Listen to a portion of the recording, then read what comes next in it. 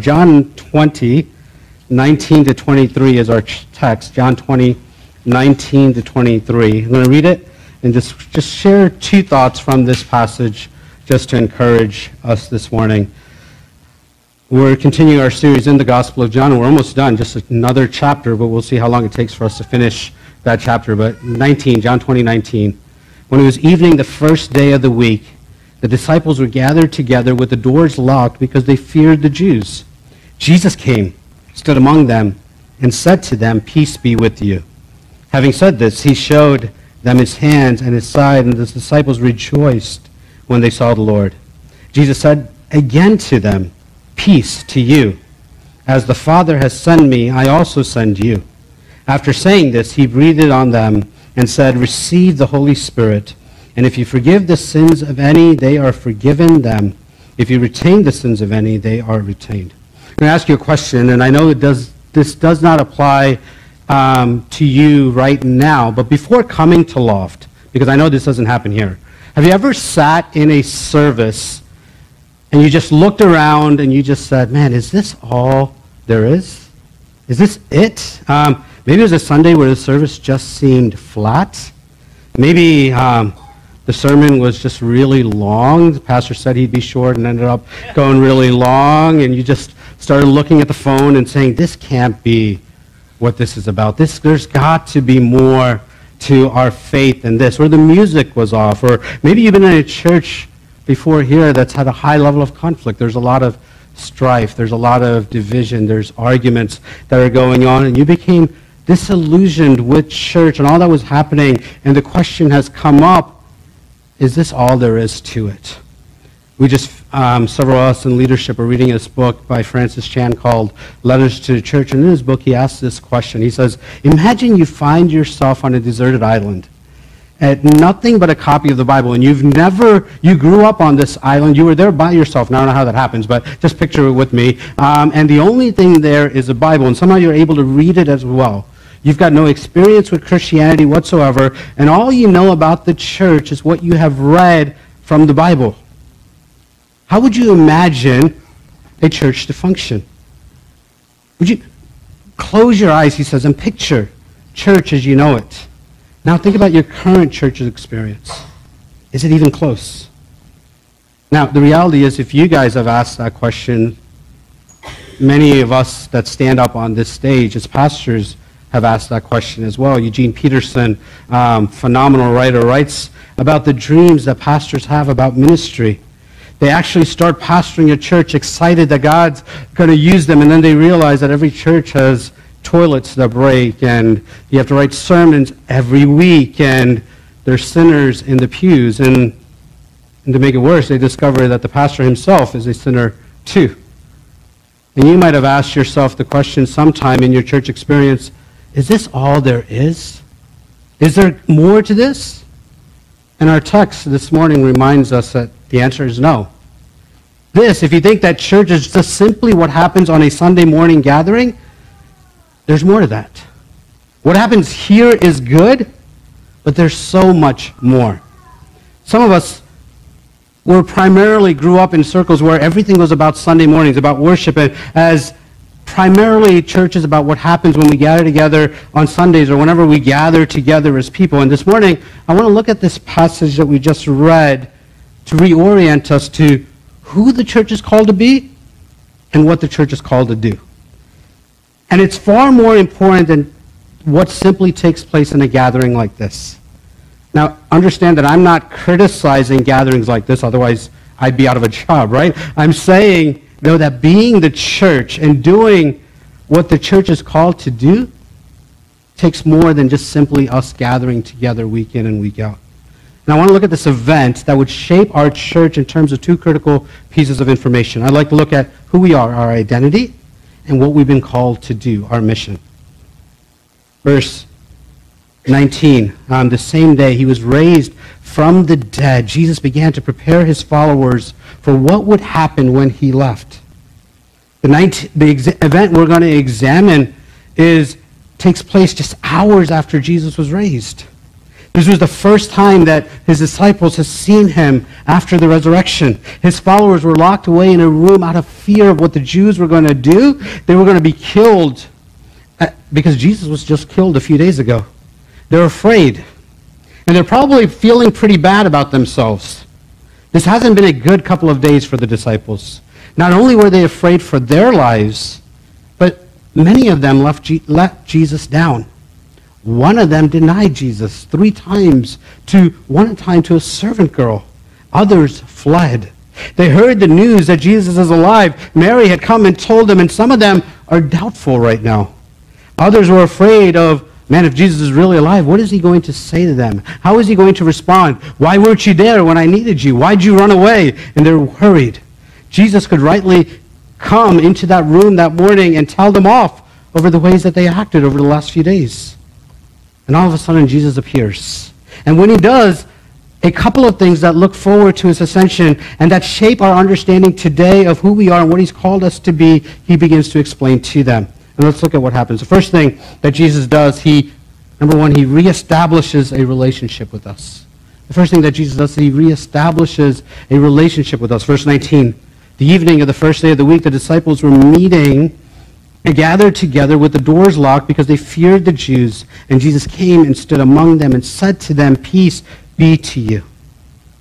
You know, Jesus could have said, man, I've got something to say to you.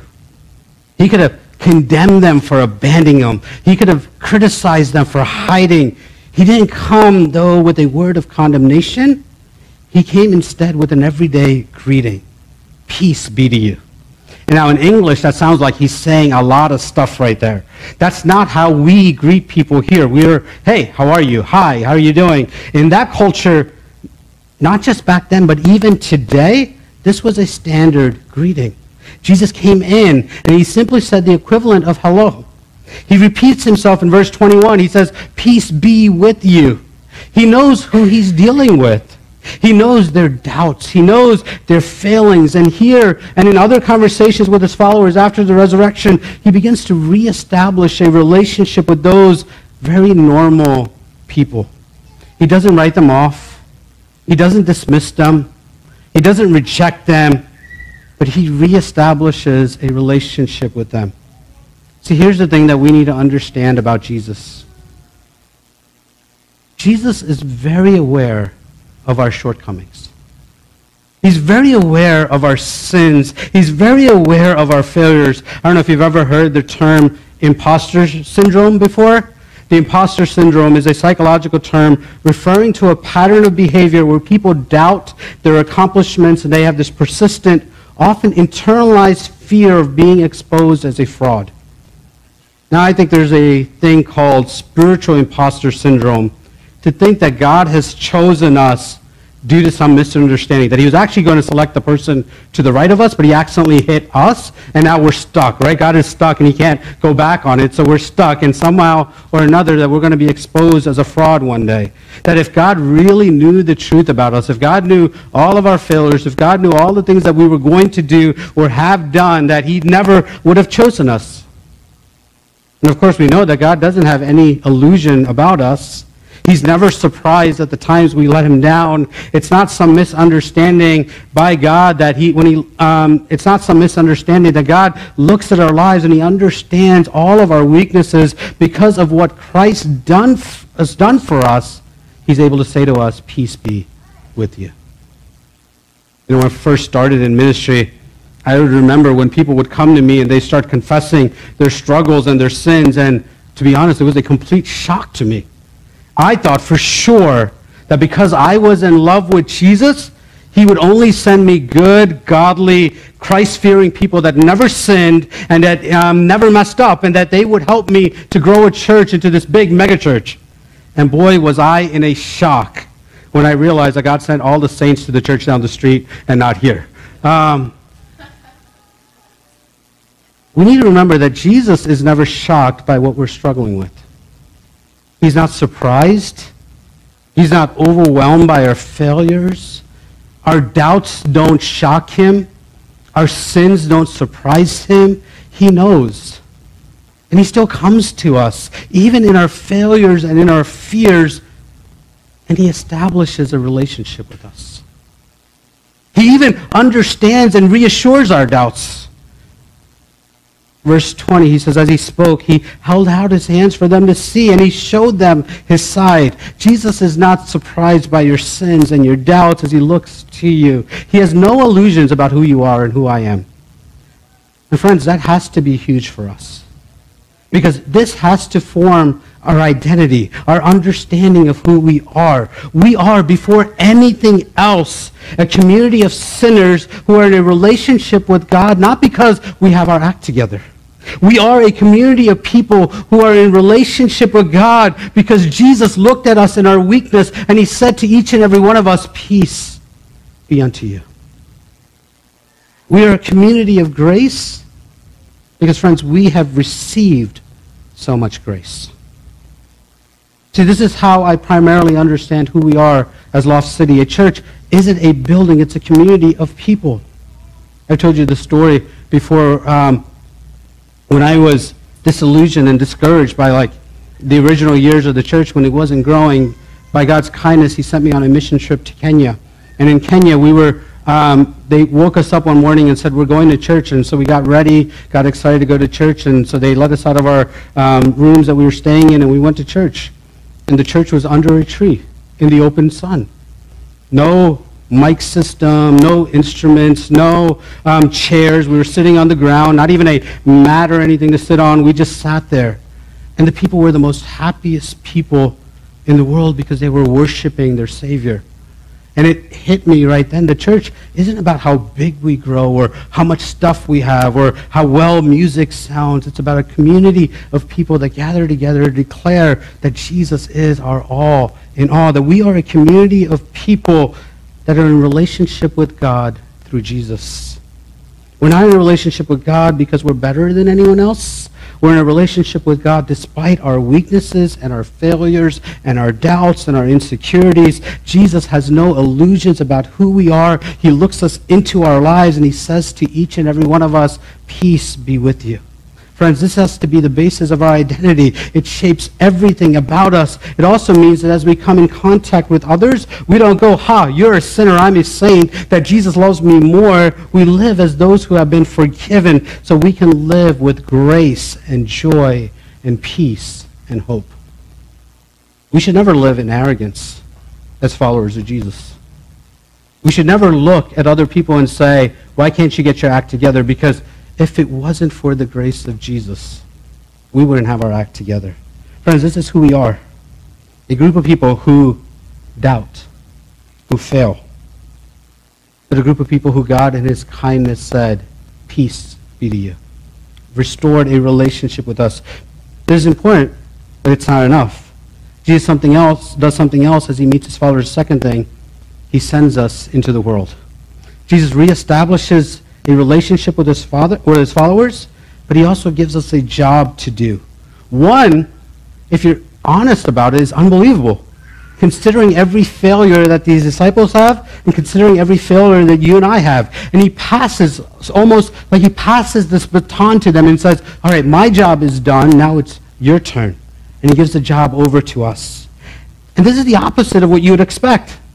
Because just hours before, just days before, these people failed the test. Now Jesus comes and he gives them the baton and says, all right, now go run with it. Go love people. Go share the gospel. And he puts them in charge. He looks at us and sees who we are, and he still gives us the responsibility of doing what he did during his ministry. Look at verse 21. Jesus said again to them, peace be with you. As the Father sent me, so I also send you. And after saying this, he breathed on them the Holy Spirit. He breathed on them and said, receive the Holy Spirit. If you forgive the sins of any, they are forgiven them. If you retain the sins of any, they are retained. And we'll dive into that last section on another time because there's just too many things there. But I just want to see that we have been sent into mission. He restates his mission. As the Father sent me. Jesus, in the Gospel of John, talks a lot about being sent by the Father. Over and over, he talked about the reason for his existence, the reason for what he was doing. As the Father sent me, the Father sent me. Jesus served because Jesus was sent. He preached because he was sent. He healed because he was sent. He forgave because he was sent, because this is what God called him to do. Jesus was always clear on his mission and what he was supposed to do. And Jesus accomplished this mission by going to those who were outside of relationship with him. He talked about not going to those who are spiritually healthy, but to those who are spiritually dead. His ministry was grounded in the nature of God, who is a sending God. And you can capture this in Scripture. One of the big themes in Scripture is the image of God. That God made all of us in the image of God, the Imago Dei. But the image has been broken by sin. And God has been working to restore that image, to undo the damage caused by sin. And the Bible tells us that we are being changed into the image of Christ, who is the image of God. He is restoring the image of God in us through Jesus. Another big theme in Scripture is the mission of God, the Missio Dei.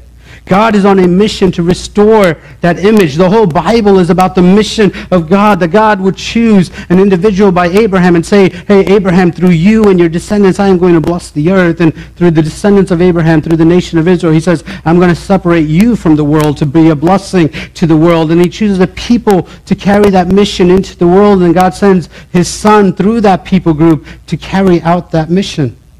And then Jesus gives the mission to those who follow him, to the glory of God. See, this is what it's all about, the mission of God to restore the image of God in the people of God for the glory of God. It's all about God. Jesus knew his mission. And then Jesus gives us his mission. As the Father sent me, so I send you. He gives us that mission. This wasn't just for the apostles in John 20. This is for you and I. This is why the church as a gathering place is not enough. Church is both a gathering of people who have a relationship with God that has been reestablished by Jesus, but it's a group of people who's also been sent by God into the world to live as he lived, to serve as he served. Friends, this is the reason for the existence of our church, a group of people. It's rooted in the very nature of God. God is a sending God. The Father sent Jesus. The Father and the Son sent the Spirit. The Father, Son, and the Spirit sent the church into the world. Love City, we're a gathering of people. But it's more than that.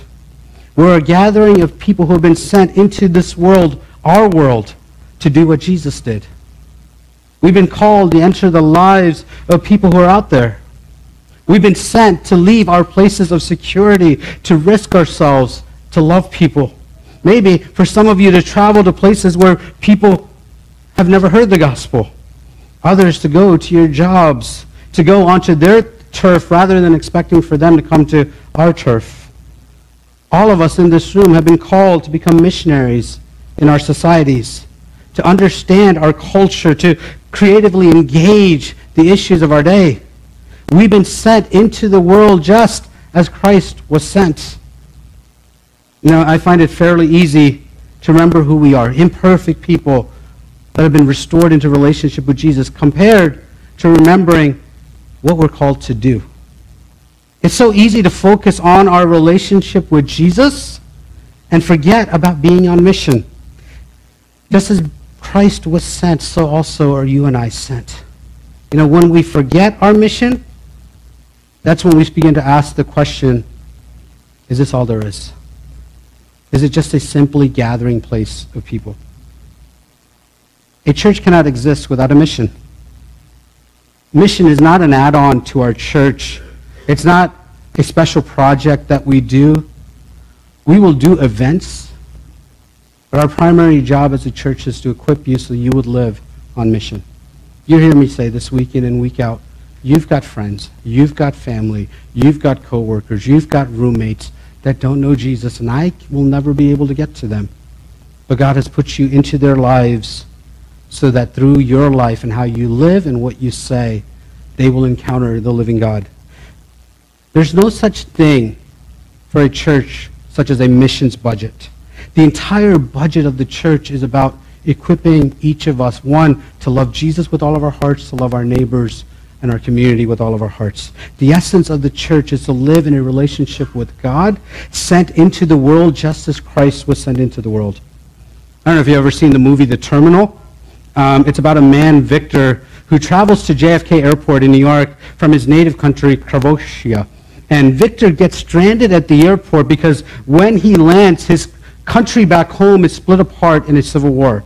He's not allowed into the States because he doesn't have a country to call his own, and he can't be deported because there's nowhere for him to go. And he ends up living at the airport. When we remember who we are, but we forget our mission, we become like Victor at the airport.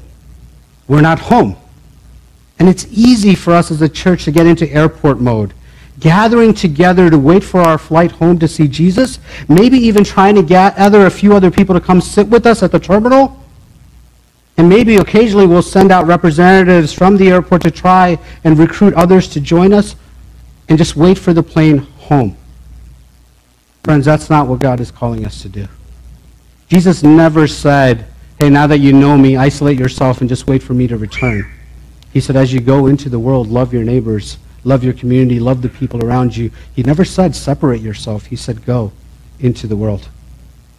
Jesus has called us, brothers, sisters, to something different than that. Jesus has sent us into the world just as he came into the world. He calls us to leave the airport, to see our calling as those who have been sent to live as Jesus lived.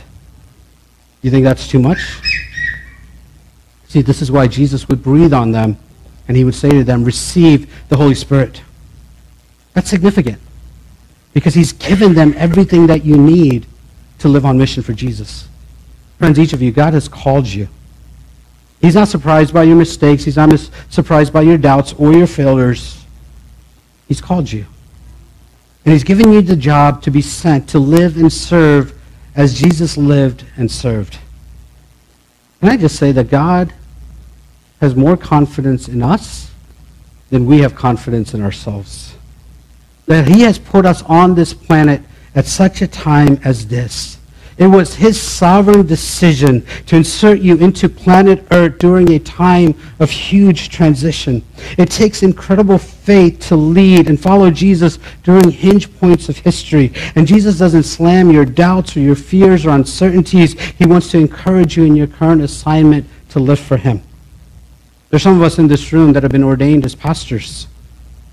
That's what we have been ordained to. And that's the calling that God has given us. But some of you have an even higher calling than that. You've been ordained as teachers. You've been ordained by God as students. You've been ordained by God as workers, as administrators, as nurses, as doctors. You have been sent to where you live and you work and you study just as Christ was sent. You're not here by accident. God has strategically placed you there. He's giving you every resource that you need. You, friends, have been sent. You are in a relationship with God and sent into the world to be a blessing to the world. And so I want to ask you as we close, who are you? Who are you? Who are we as a church? And the answer has to come down to these two words. We are forgiven. We're sent. We're forgiven. We're sent. Who are we? We're a people that have been forgiven. We have received more grace than we deserve. We're a people that have been sent. Through the love that you have received, you're called to extend it to those around you. And this, my friends, has to change everything. Let me close with this confession that I believe of who we're called to be as a church. We believe that we're the church, that we're a community of God's people called, set apart to be a witness to the good news of Jesus Christ. We are blessed to be a blessing. Just as the Father has sent his Son into the world for the sake of the world, Jesus has sent his church into the world for the sake of the world. As you prepare your hearts for communion, would you examine your hearts? Is your identity first and foremost found in Jesus? Do you know that you are loved, you are forgiven, you are accepted? Do you know that he knows your failures, your weaknesses, and he still says, I love you, I forgive you, I accept you? The second part of it will not make any sense to you until you get that first part right. If this morning you're not sure about your relationship with Jesus, we have people in the back that would love to pray with you, would love to talk to you about that. Before you come up for communion, would you go visit with them? Would you know before you leave here your identity is rooted not in what other people say about you, but is in what Jesus says about you? Other people will put all sorts of labels on you. They might call you a failure. They might call you a screw-up. They might call you a mess. They might label you by every sin you've done in your life. Jesus doesn't. He calls you son. He calls you daughter. He calls you beloved. And he speaks this morning words that says, peace be on you. Would you let that sink in before you come to the table this morning?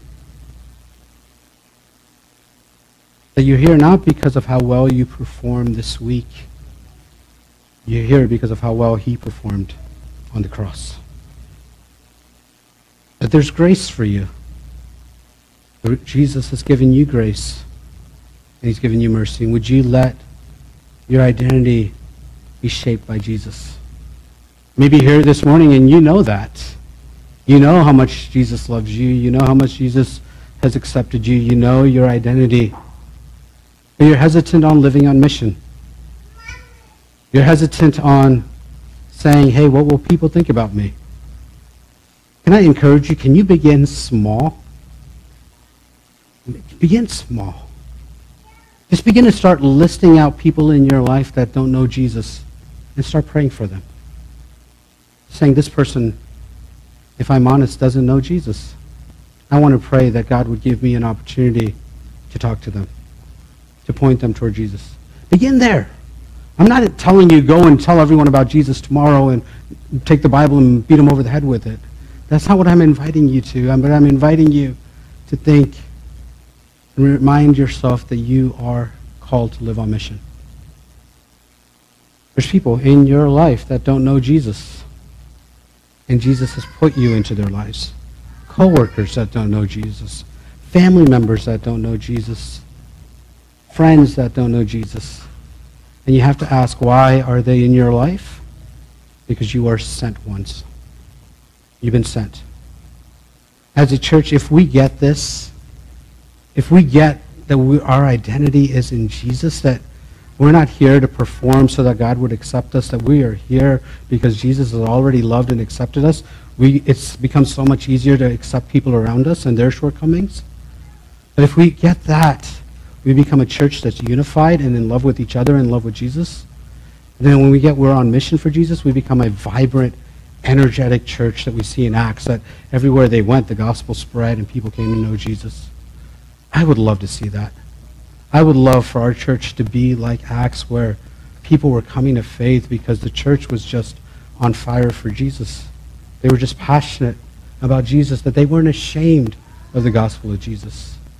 And so it's my prayer as your pastor that we would find our identity in Jesus.